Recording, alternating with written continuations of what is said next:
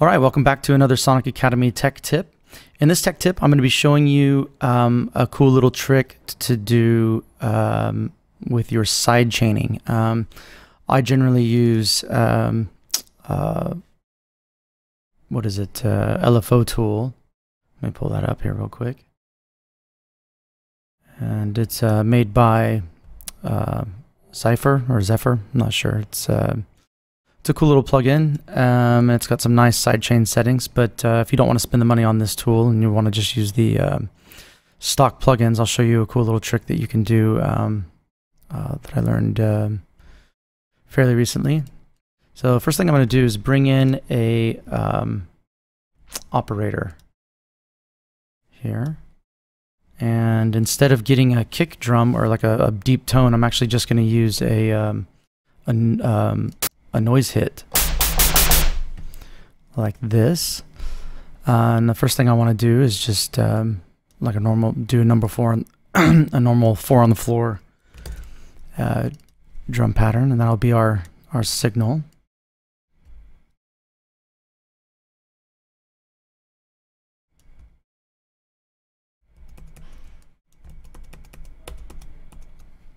All right, so this should sound pretty annoying right here if we just hit play on this.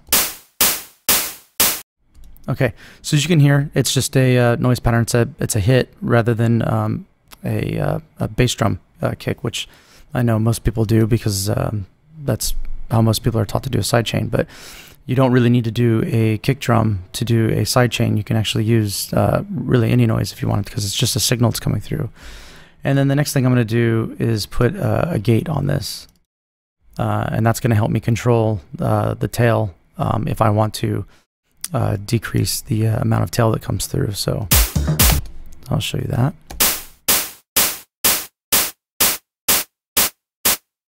So I can make it shorter if I need to.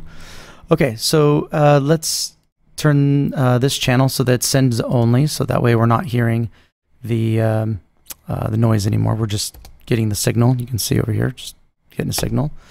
And let's go over to our bass and add a compressor and set this up for sidechain. Let's go ahead and we'll name this sidechain. And over here on our bass, I'm going to turn sidechain on, get the audio coming from our sidechain. There it is right there. Let's go ahead and move this up. Okay, so now, next thing we're going to do is we're going to turn the ratio all the way up. And I like to look at it in this view here. So yeah, let's have a listen. And just to show you, you know, I'm gonna just kind of be a little overly dramatic with the threshold here, so we can see that the signal's coming in and working.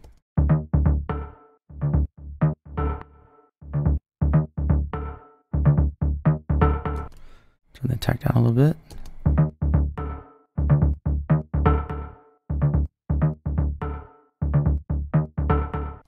And the reason why I like doing this with the noise is because with a kick you do get that initial you know, big boom, and yes, it does move, it ducks the compressor out of the way, but I find that sometimes it's too much. So the thing I like about this is that it moves the first, you know, hit of the bass out of the way to allow the kick drum to come through, but it's not overly dramatic, and I think it still allows plenty of room for the bass to shine through after the initial you know, first transient of the kick is pushed through.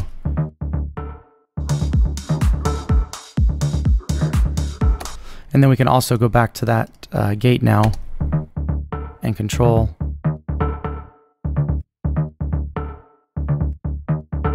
So now I'm getting a really quick hit here on the compressor, and then just letting the rest of the bass line shine through.